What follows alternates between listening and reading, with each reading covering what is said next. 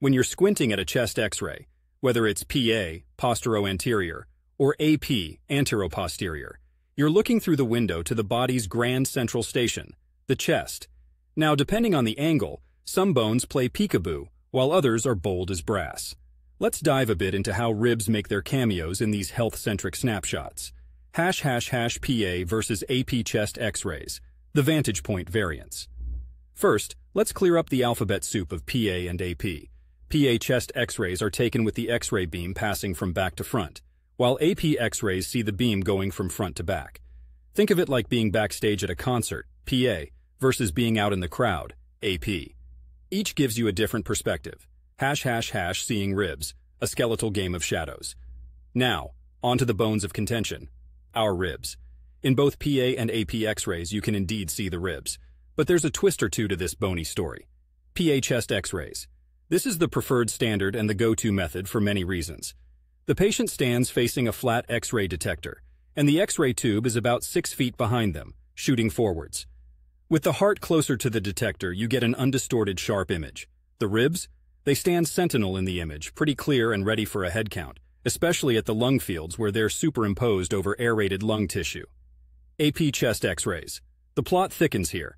Often used in bedside scenarios for patients too ill to stand, the X-ray source is closer, about a foot or so from the patient's chest, with the detector behind them. This proximity means things can look larger and hazier due to magnification, and some of those ribs might seem like they've hit the gym a bit too hard. Also, since the patient is typically lying down or semi-reclined, the ribs appear more horizontal than usual. ###. But why the difference in rib appearance? The reason we see the ribs clearly in both types of chest X-rays boils down to technique and the patient's anatomy. The back-to-front approach of PA views keeps the heart and other structures in truer proportion, so ribs are better delineated. In AP views, though, the heart and other mediastinal structures might seem enlarged, which can overshadow those shy rib contours. ### ribs, the telltale bones. In both views, the ribs tell their own tales. Fractures, lesions, and other abnormalities can be game changers, so radiologists often play detective with these bony arcs.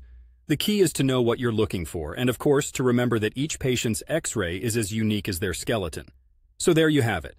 Whether you're looking at the chest from a backstage or a front row seat, the ribs are there, sometimes bold, sometimes bashful, but always a critical piece of the human body puzzle.